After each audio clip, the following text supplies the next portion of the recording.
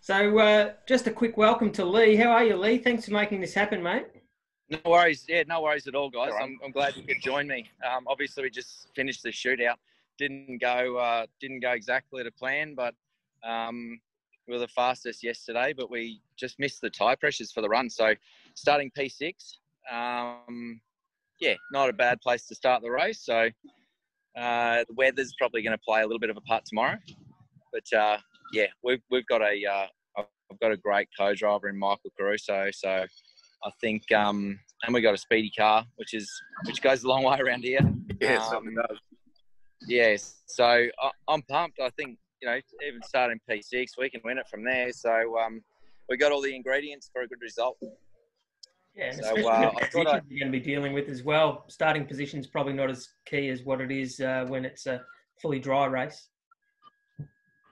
Yeah, it's a bit hard to know what to do with setup for tomorrow, because until we know what the weather's going to do, if it's going to dry out at the end of the race, you want to set the car up as a dry race car. But so to be fast at the end of the race, you in the dry, you need the car to be a little bit loose. So it might not be that quick in the wet if we do that. But if you set it up as a wet car, which means you soften it off, take a bit of camber off, you soften the bars, soften the springs, it makes it a really quick car in the wet, but not so great when it dries out. So you can compromise, or you can bank on it being dry at the end of the race, and just sort of having to put up with a pretty ordinary car in the wet. So that'll be our decision that we have to make tomorrow when we know what's going to go on with the weather.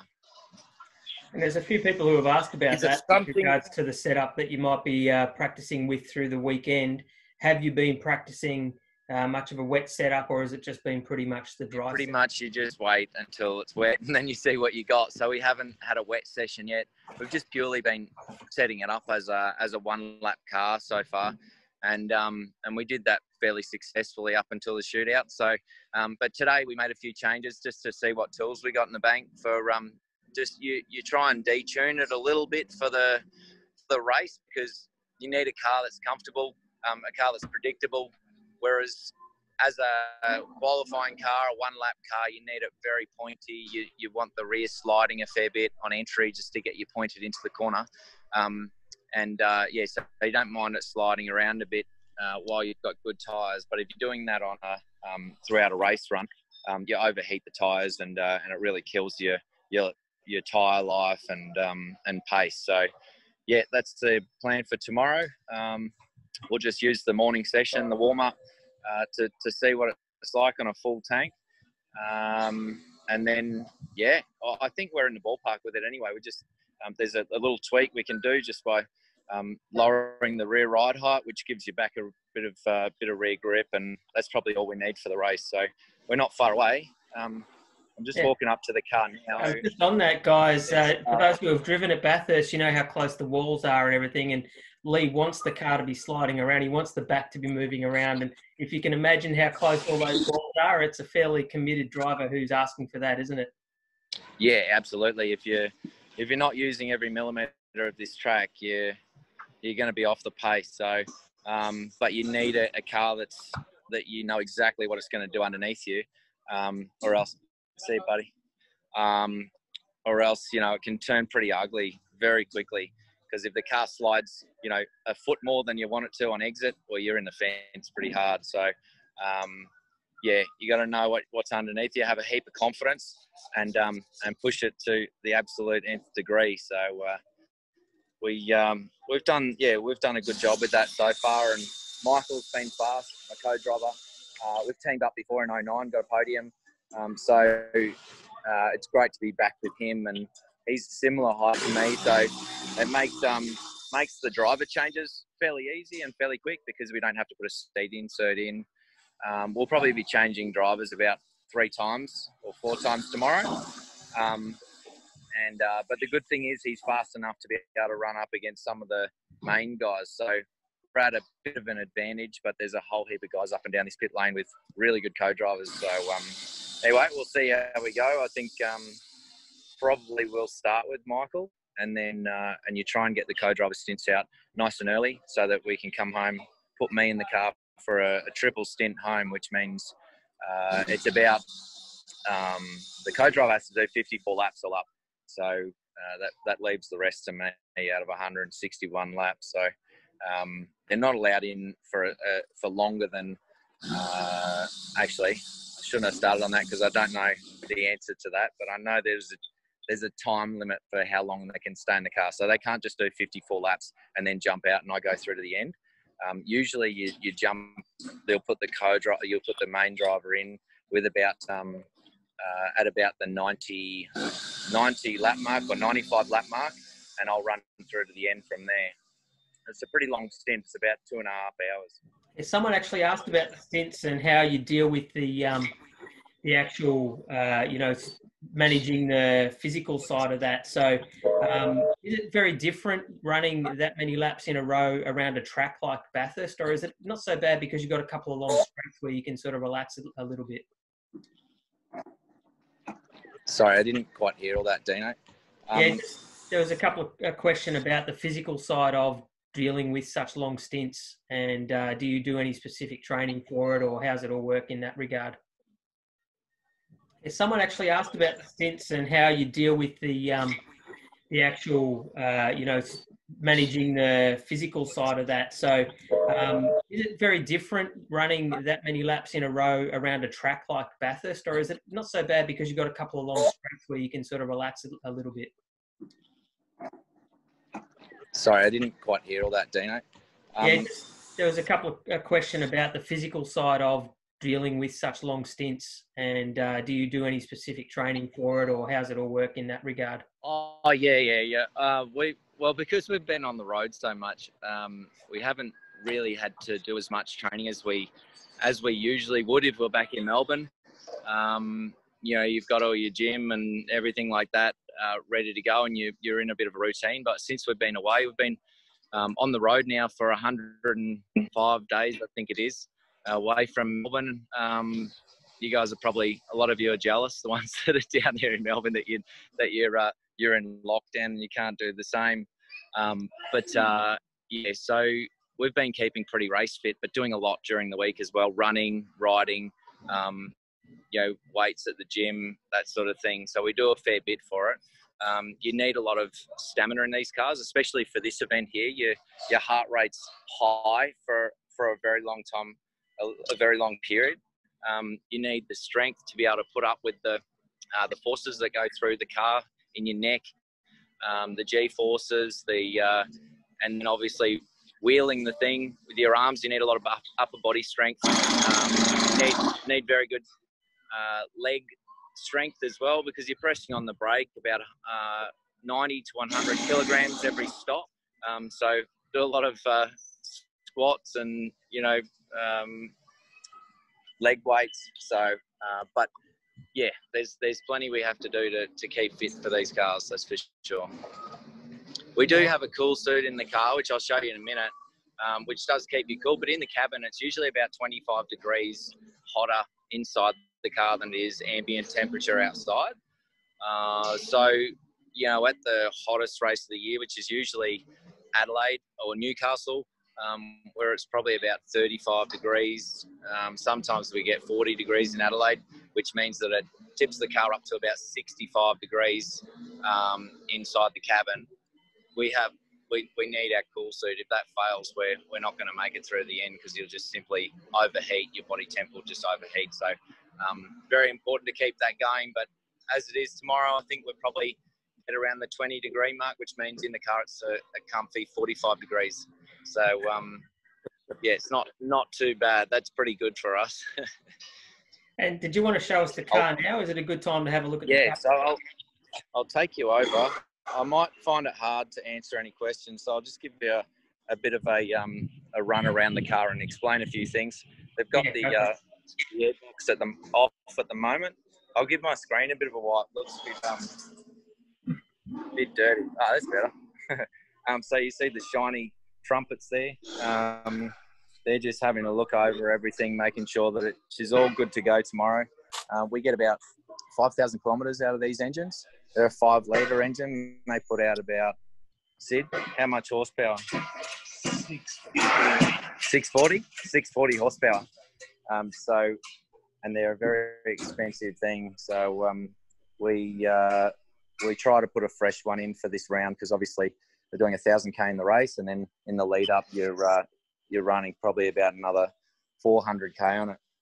So yeah, you want to make sure it's fresh. And Sid will be going over everything tonight to make sure that there's nothing bent in there or nothing that's going to fail for tomorrow. So you can see there, Caruso Holdsworth. Caruso is my teammate.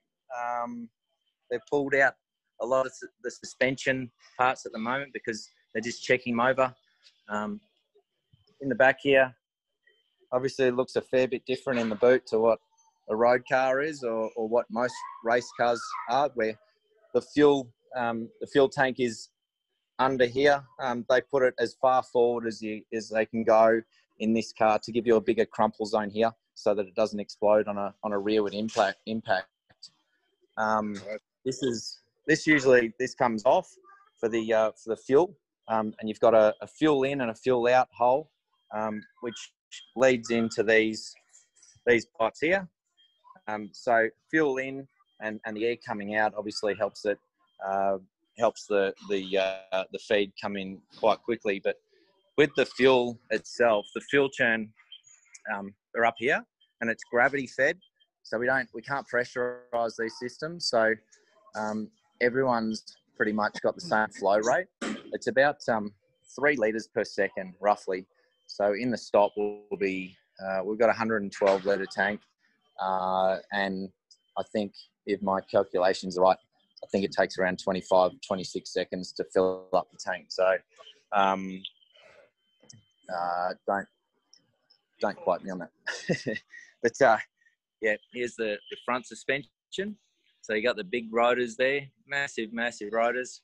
We have to change them throughout the race as well. It's compulsory because as the rotors get up to a certain life, they start wearing out these little grooves in the rotor, these little hooks, and once that sort of wears out, you start losing the retardation in the brake. So we change them probably. I think the requirement is that you have to change them before about lap 90 or 70, somewhere around there, and that'll give you a strong brake package from mid-race onwards.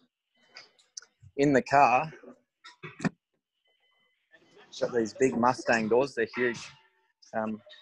So we got a bit of padding in there from, I'll have to run that because Caruso's shorter than me. He's probably about Dean's size, actually. You got the steering wheel here. You got the dash up here, which usually lights up with a whole heap of information. That'll tell us our roll bar positions, which are these things here. So we can stiffen up the roll bars, the sway bars throughout the race, throughout a lap, actually. You can tune them up. That'll change the balance of the car. If you go stiffer in the rear, it usually will make the rear of the car slide more. If you go stiffer in the front, it'll make it'll give you a bit of understeer. But you usually run them quite high when the tyres are very good quality. As the tyres go away and lose performance, you soften them off to let the car use its suspension a little bit more and be a bit kinder on the tyre itself. So also on the steering wheel, you got a start button. So down here we've got a number of others. Sorry if it's a bit dark. I might see if I can turn the light on there. So that didn't work. Sorry. Coming down. Sorry. Yeah. So there's a number of buttons there, which are just for the cool suit and demister and oil tank, all sorts of stuff.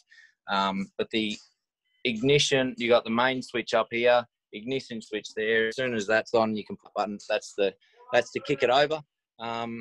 You got a button here which scrolls through different race pages. An alarm button, a brake line pressure button, which we use on the start. So when you push the brake in on the start, you then you hold the brake down, push this button, then you can come off the brake. So then it acts as a handbrake. So you can load the clutch up and not creep on the start. So that'll that'll make sure that you're really quick in reaction time when the lights go out. Drink button. The drink feeds into our helmet. We've got a straw in the helmet. It all hooks up to this thing here. That runs into a camelback on the back of the seat. Usually we would have a cool box in here, which is, we call it an esky because we put dry ice and water in it. And that there's a tunnel that runs through that, cools down the air that sucks into the car from the window, and then it runs into this helmet fan, which plugs into the top of our helmet and gives us a little bit of cool air. It also has, with the water that runs through that esky, it feeds into a water vest that we wear as well. It's got water veins running through it, and that runs through at about 10 degrees. So we do get some cooling in there. If we didn't have that, then we'd be in big trouble. Got the shift lights up here. They also act as lock lights. So when you're locking inside front, it'll come up here as a little white light. So you might see in car, you'll see some lights flashing sometimes when someone turns into a corner, and that's when their inside front is basically on the verge of a lock. So you can get onto the you release a bit of brake pressure just to make sure that it unlocks. Window net here. So we have to do that up before the driver that jumps in before he drives away. You'll see these lights here. One of them is for the co-driver. So when the co-driver is in the car, you'll see a green light on.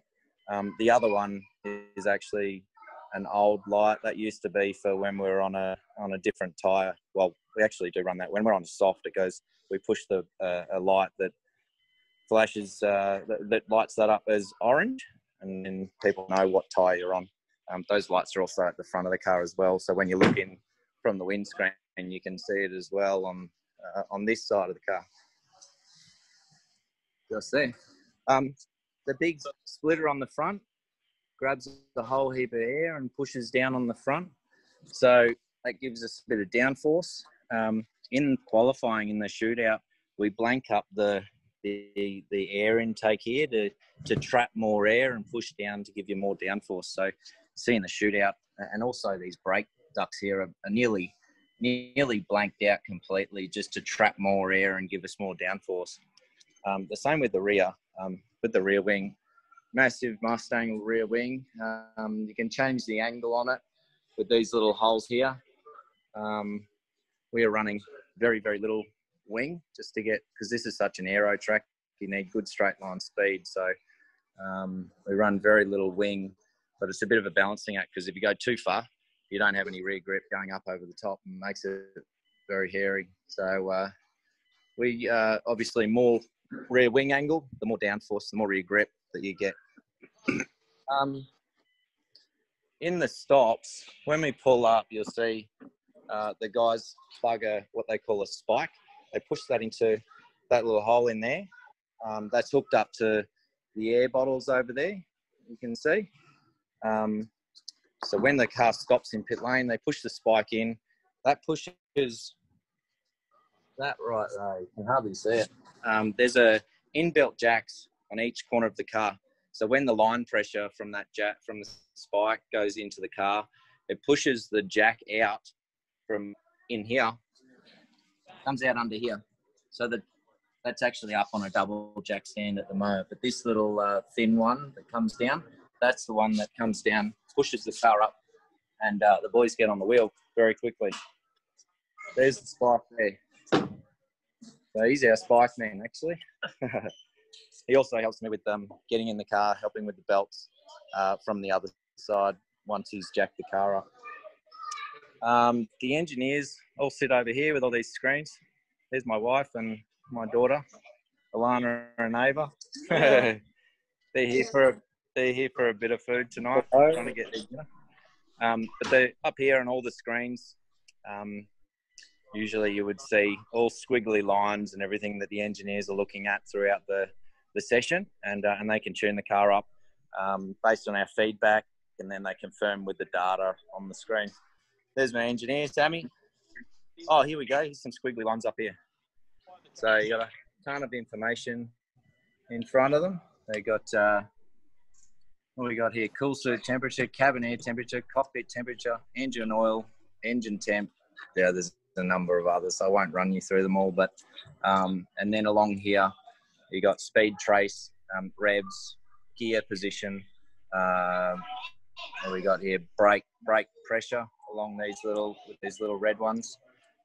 Steering angle, and there's all these pressures. You know, all the coolant pressures and fuel pressures and all sorts of stuff there. So there's so much stuff that the guys go through. I'll just switch you back to me here.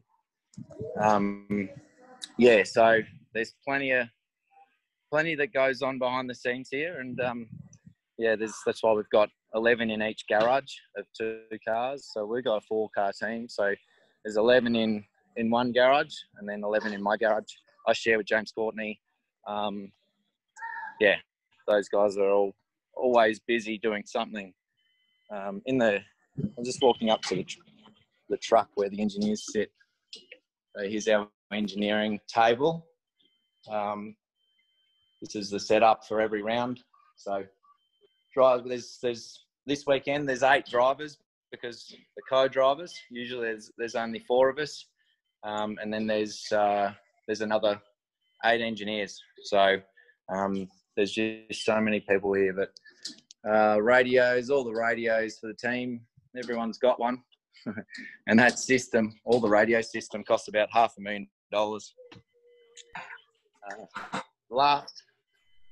This isn't the most impressive part of the journey, but I'm heading up into my A trailer, which is where we all get changed, and it's not very impressive, and it stinks because everyone's race suits are all hanging up. Oh, there's Michael Caruso.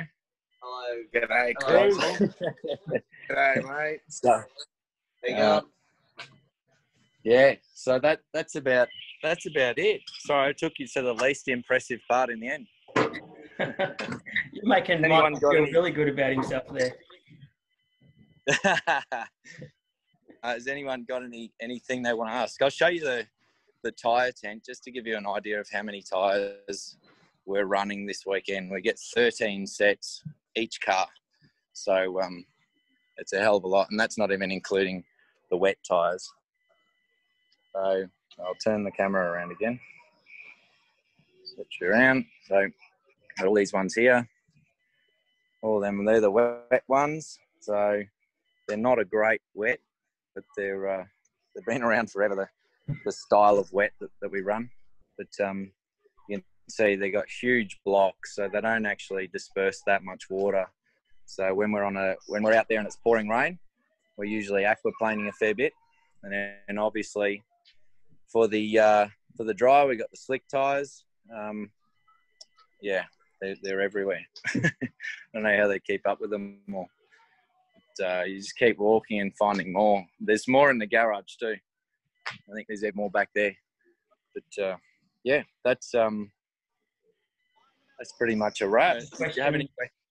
Yeah, a couple of people sent some questions beforehand, which are relevant to the talk you've just given there. So, first of all, Gary asked, what are 3 differences between the car you've been practicing in compared to the car you expect to race tomorrow? Regardless of the wet weather, maybe just, is there much of a difference between what you've been playing with in practice compared to what you would race tomorrow? Yeah, like I was saying before, we'll make sure we dial in a bit more. Good job, mate. There's the pole getter right there. Yeah. Yeah, so we'll dial in a bit more rear grip for the race. We don't want the car sliding. We want to be able to manage the tyres and the tyre temperatures. So we don't want it. Any sliding in the car is going to overheat the tyre. So, but like I said before, in qualifying, you can get away with it. You make the car quite loose, which means you've got a bit of oversteer on entry just to point the car, and then you can manage it with the throttle on the way out because the tyre can put up with it for one lap. Yeah, so that's pretty much the difference. Pretty much, it's I'd say the main difference would be that we soften up the rear a little bit. Have you been doing most of the qualifying work during your practice, and Michael's been doing the race runs, or have you also been doing some race runs? Um, I've done one race run so far. Michael has really been helping me tune the car for qualifying as well. So we haven't done much race running. It is quite easy to detune the car for the race. You don't want to detune it too much, because at the end of the race, or as the race goes on, if it's a dry race, more and more rubber goes down on the track. And generally, the more grippy the track, the more rear grip you'll get, rather than it'll be biasing before, towards rear grip more so than front grip. So you sort of need to start with a car that's got plenty of front grip, but you don't want it oversteering at the same time. With the roll bars, you want to have plenty of range, so that when the track's super fast at the end, you're pretty much doing qualifying lap after qualifying lap just to try and win the race. So you'll stiffen up that rear bar to the rear, sliding a fair bit, probably soften off the front, and try and get your qualifying balance back during the race. And so there is a lot of focus towards that last bit of the race and the speed that you want to gain there, rather than the start of the race, where it's all just make sure you don't crash into someone at turn one sort of thing. Yeah, absolutely. It's for the first probably, sorry guys, probably for the first 2/3 of the race, it's pretty much just a survival race. I mean, it's super quick, but you don't want to be doing anything stupid at that point.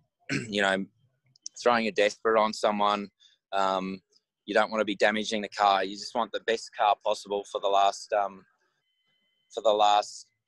say, 40 laps, where you really start to push very, very hard. And that's when you start making the moves. You need to be there on the lead lap with fuel in hand over the guys in front. So you take, sorry, I've got an itch in the back of my throat, or a tickle. That's what happens when you're talking to Victorians, mate. Yeah, maybe. I think I've caught it through the phone. I think you were just getting emotional. Excuse me. Yeah, so what was I saying? So you'll try and take fuel every time you can in this race, because the shorter you can make your fuel, your pit stops at the end of the race, the more you can jump people. So you might see people dropping back at the start of the race after they do a pit stop, and that's because they've taken on more fuel than someone else. So the engineers try to put you into a gap sometimes. I'm struggling here. Because you don't want to drop out behind a bunch of slow cars, because it'll take you a hell of a long time to get through the pack. So sometimes they won't fill the tank up, and just to put you in the gap. So yeah, at the end you just want everything up your sleeve to give it the best crack and have the shortest pit stop, take on the least amount of fuel. And that's why, towards the end of the race we'll be saving fuel, because you just want a track position.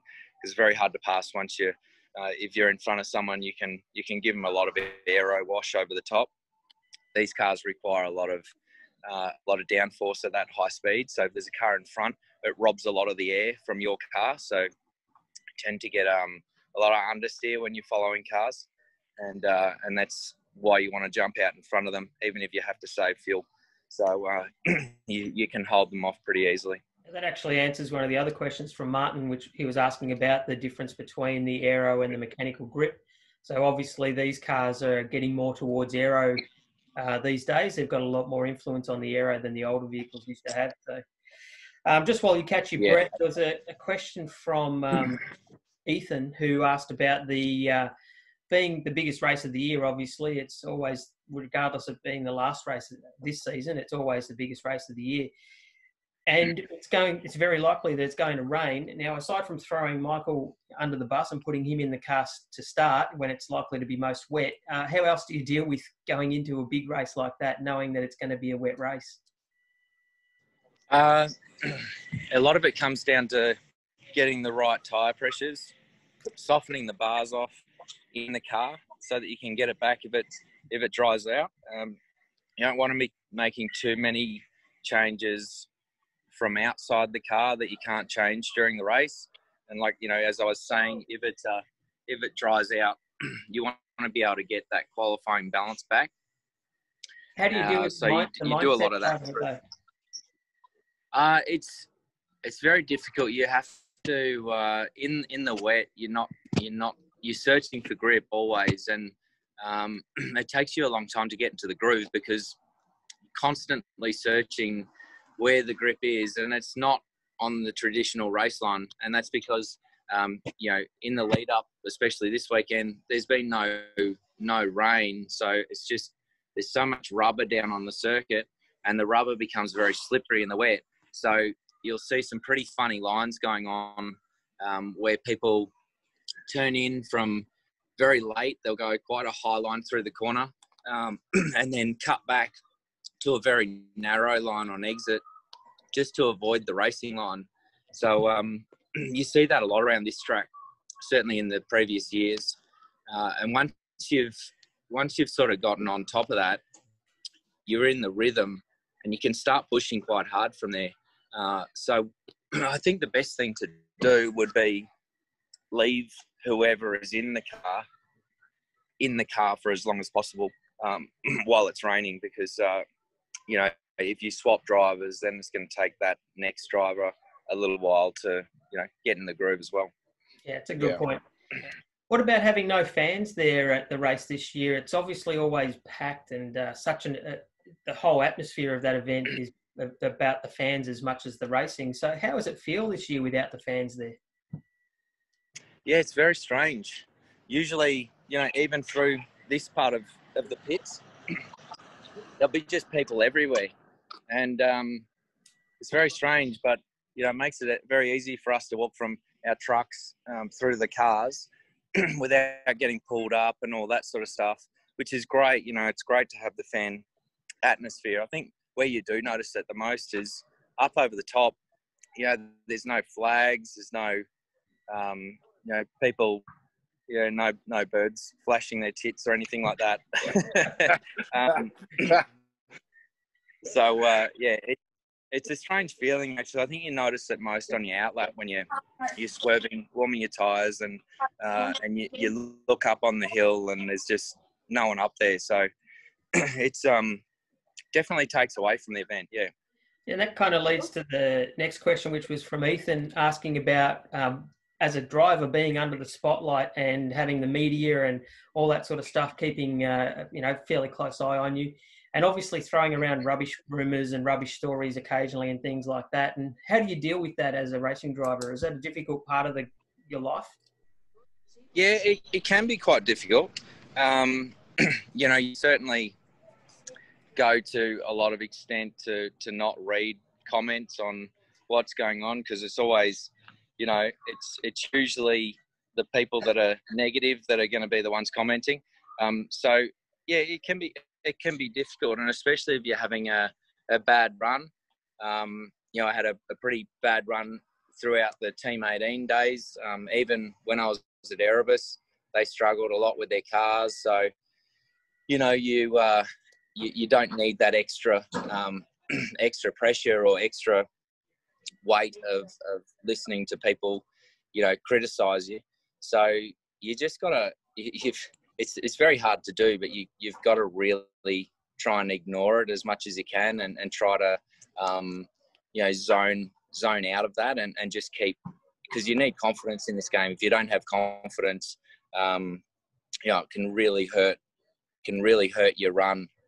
You know, you see this year, every qualifying has come down to some qualifyings have come down to hundredths of a second between you know, third and 10th, or even, you know, first and fifth. So if you just lose that little bit in confidence, it can really hurt you.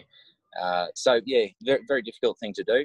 You got to surround yourself with the right people. And sorry, I've got a call coming through here, but so I've lost you guys. But if it's your boss, make sure you answer it. It is the boss, actually. It's the wife. One sec. Yeah, so yeah, I've been through all that, and I'm sure everyone has. And then, you know, especially when you get to the stage I am in my career. If you have a bad result, everyone tells you or everyone starts questioning your age and how long you've been involved. But it's nice to shut them up when you stick it on provisional pole as well. Yeah, that's good on you, mate. It's been a pretty good, solid season for you here as well. And that sort of does lead to one of the other questions from Scott, who sent in a question asking about your when you do finish full-time driving, what will you be doing? What's next for Lee Holdsworth? And I mean, I'll take the answer on this one if you like, because you'll come and work for Evolve Driving, I'm pretty sure, won't you?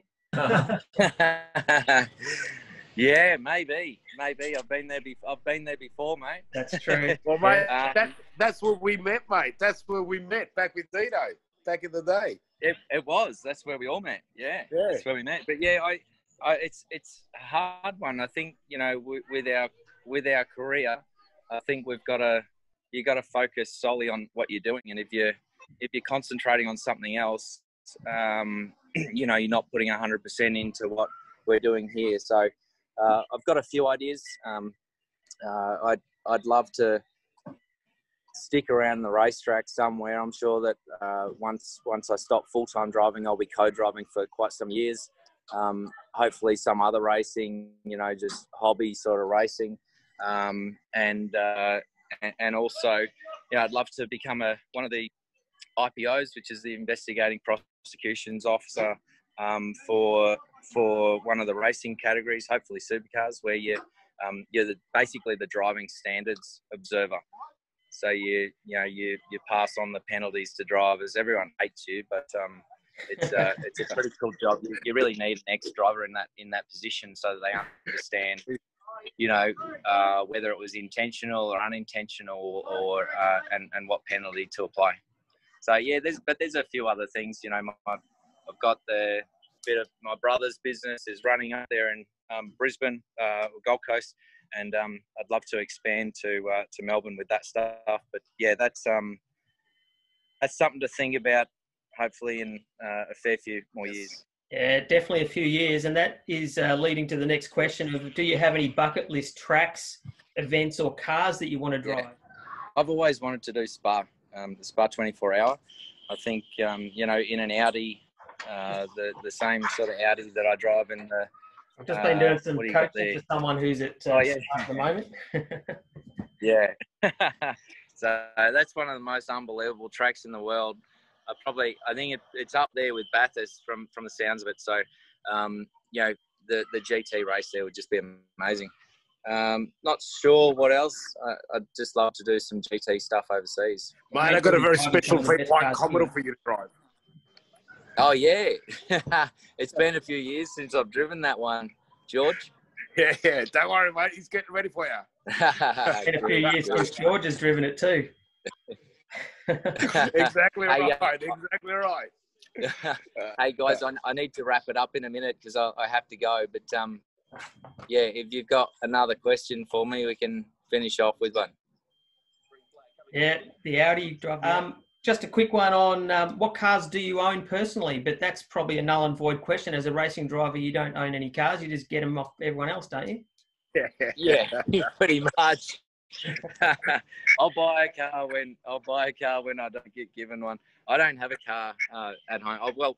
We own Alana's car, and that's a Range Rover Evoque. But I just drive around in the Ford Raptor, and once that's up, I'll get myself some kind of hoon machine. I've always loved the VK Brock Commodore. Good boy. I can't say that too loud because I'm in a Ford. But love it. So folks, just before Lee's got to get going, is there any other questions that you would like asked that we haven't already touched on or that he hasn't already covered? No, just thank you for your time. Yeah, no. really appreciate it. Yeah. And Lee, sorry, go. No, you're good. All I was going to say, mate, is I've got over here, I don't know whether you can see it, but I've got a toast to the mountain for you for tomorrow, an offering. Oh, I see you now. Yeah. and it's the good stuff, mate. Okay, it's the good stuff. Awesome. Yes, the last time you were on the podium there was with Caruso, and I reckon this year it's deemed to happen again, buddy. Yeah, absolutely. Thanks, Good. mate. Good luck. Mate. Good luck. Thank you, Lee. Thanks, Good buddy. luck, mate. Cheers, Thank guys. you. Thanks for Lee, tuning thanks. in, Thanks, mate. Dean. Cheers, guys. All the No best, worries. guys. Before everyone else goes, I can chat to everyone else, but Lee's got to shoot through. Thanks so much, Lee, for getting on board and doing this and inviting us along. It's been fantastic. Good luck tomorrow. Really hope you get a good result. And just get that Thanks, signature mate. for me, can you? Can you get that autograph from TD for me? Oh, yeah, no worries. I'll see, but he's a hard man to get because he's always very busy with the fans. Well, there's only 4,000 of them there this year. Yeah, they're all lining up for TD's autograph. All right. I'll catch you later, guys. Cheers. Good mate. luck. Thank you. Cheers, guys. Thanks, Bye. Lee. So everyone else, thanks for joining us today. That was really good, and hope you enjoyed what Lee had to offer there. It was a bit difficult having to look at the car through the phone with some of the angles and things. The light wasn't great, but it was he tried his hardest to give you a great experience considering the circumstances with COVID and everything like that. So hopefully it was a little bit more of a chance to still be involved in Bathurst, even though we're stuck at home. How are we all travelling? It's brilliant. Brilliant. Yeah, that was great. Thank you. Yeah, thank you, Dan. Awesome. Thanks, Dean. Was great. And just would like to point out George down there, if you can all see George on the screen as well. It was through his connection, his personal sponsor through his business there, the Big Picture People, a personal sponsor of Lee, has been for a long time, as we mentioned there in the discussion. And it's really good to be able to connect these things together and open that out to get you guys involved as well. So just remember that name, Big Picture People. If you're looking at home theatres and all that sort of stuff, there's no other place to go. So there you go. Thanks, mate.